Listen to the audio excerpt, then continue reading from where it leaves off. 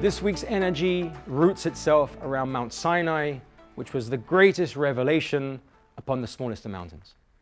Revelation means, where is our revelation? Where is our capacity to express success in this world? Where is our greatness? Where is our entrepreneurship? Where is our creativity? Where is our success in the broadest of senses? Mount Sinai and the smallest of mountains means internally that it roots through humility. Where is our humility? What is humility? How do I find and express in my workplace this week humility to bring about that greatness? What is not humility? Humility is not passive. Humility is not doormatting yourself for the betterment of others. Humility is not subjugating yourself into the reluctant service and loss of self-esteem. Humility is strength. Humility is power.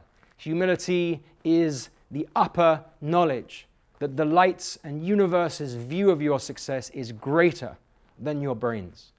So how do we practice this week humility in 3 steps to help us at work? First of all, number 1, personal humility. Personal humility means, how do we self-appraise?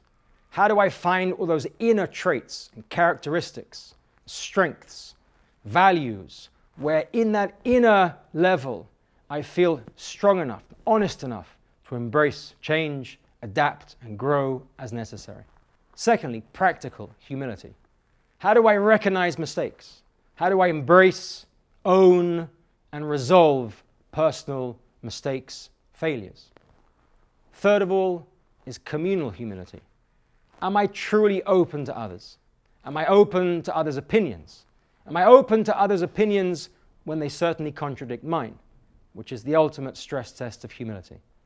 This week, with the power of humility as a success muscle, exercise it personally, practically, and communally.